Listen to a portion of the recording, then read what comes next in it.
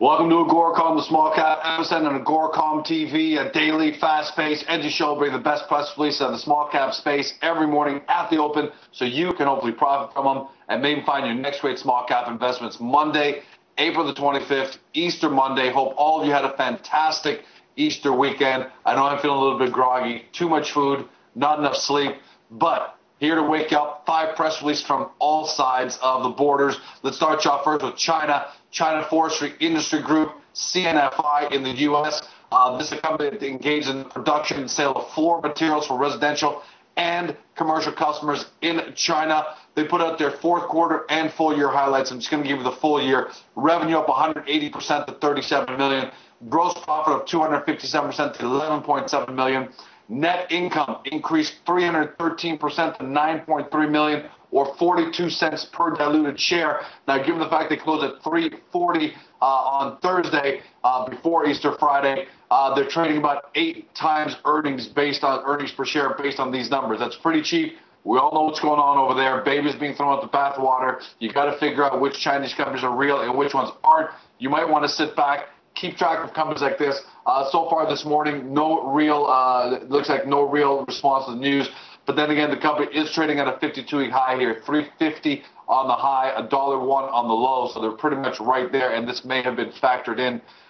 The one thing to consider, if you think housing is going to slow down in China short term, that may be bad news for China Forestry Industry Group. Excuse me. But otherwise, fantastic numbers on their face. Switching over to Canada, Torex Gold, TXG.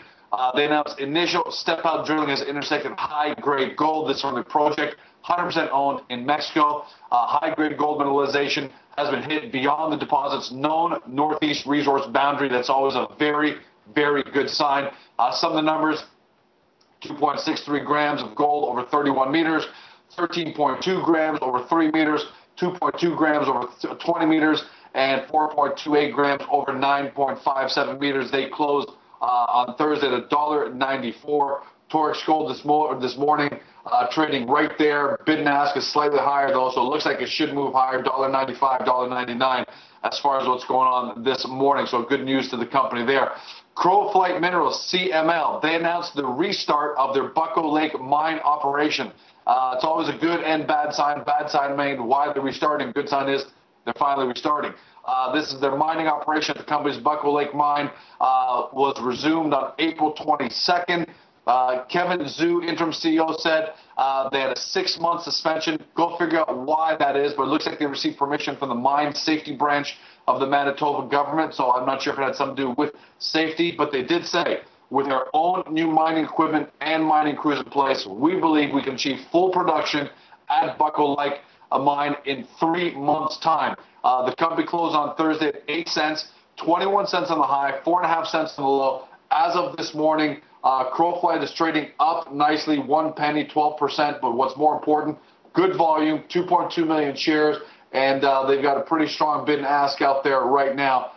So this may be something to keep an eye on and see if they can get back to full production, because they are pretty far off their 52-week range and 52-week high, and you may have some upside here. Switching to technology, entertainment media. No secret to anybody in the TSX Venture Exchange, INT, and for our friends in Germany, I4T.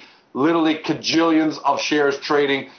This social media real-time language translation platform called Ortsbo had some more data out today from INT. It's reached 13 million unique monthly users. Unbelievable number. Trust me, I know this stuff. That's a huge number. Since launch, they've recorded over 183 million minutes of user engagement, 129 million page views, 40 million unique users, and 58 million online sessions. Just this past week, they had a record for unique users. 4.8 million unique users use the site in the past week. Maybe it had to do with Easter and people want to send their wishes to people, but unbelievable. They got over 110,000 Facebook fans. Over 15,000 of them joined this week. This thing has gone viral. The one thing that people want to see probably is where they're going to extract their revenues from, and they did address that in the press release. They still have to deliver those, but on its face, as a social media platform, this thing is just blowing up and makes it an acquisition target, whether the company wants to keep it internal or not. It makes an acquisition target. They closed at 151 on Thursday. Right now, they're trading at $1.71, 5 million shares. up 13%. A real battle going on here in this $1.70, $1.75 range. I think if it breaks through $1.85 on conviction, it's gone and off to the races again. 52-week range, 335 is there just a few days ago, now to $1.70. So that tells you the kind of unbelievable volatility here. 8 cents on the low. There are a lot of happy shareholders, not so many happy day traders. They're win and lose. You really got to know what you're doing. But if you're a shareholder that's been along in the company, you're probably doing very, very well. And finally, CalAmp trades on the NASDAQ CAMP.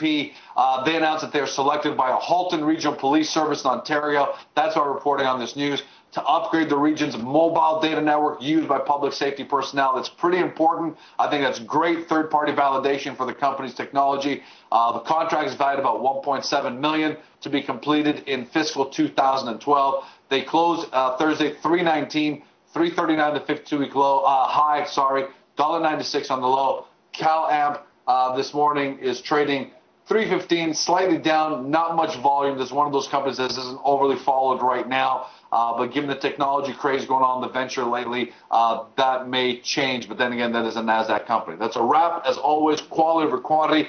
5 great press releases for you. If you're watching this on Globe Investor and want to find more great small cap resource companies we've been following, then look below me or to the left of me, depending on the page you're on right now, to see the companies we're covering. Otherwise, get yourself to the front page of AGORACOM if you're not already there. Watch the show, take a look at the best headlines on the front page, and get into our marketplace to discover your next great small cap stock. That's a wrap. Have an amazing day. See you tomorrow.